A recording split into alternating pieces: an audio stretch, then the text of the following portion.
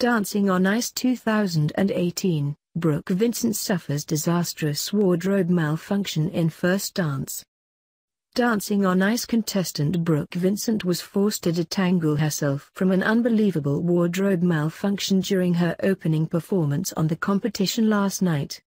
The Coronation Street star was already nervous about her initial performance on the ITV reality series, as behind-the-scenes footage showed her asking, "Can I have a sick day?"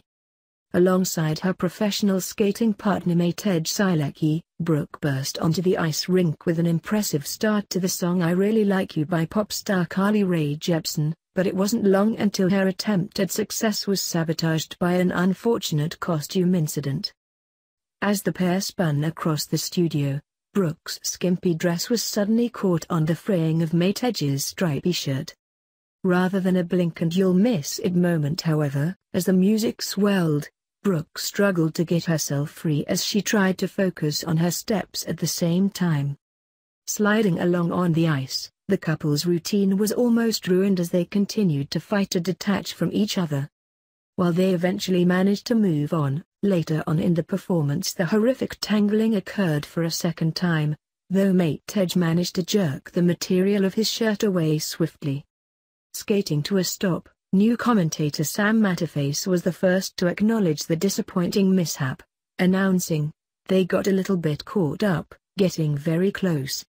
But our girl from the cobbles was superb."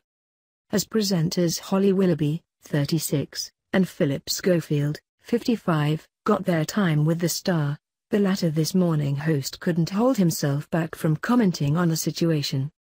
"Look at the state of that," he exclaimed before pointing out the actress's gaping hole in her fishnet tights. "Well done for carrying on, both of you.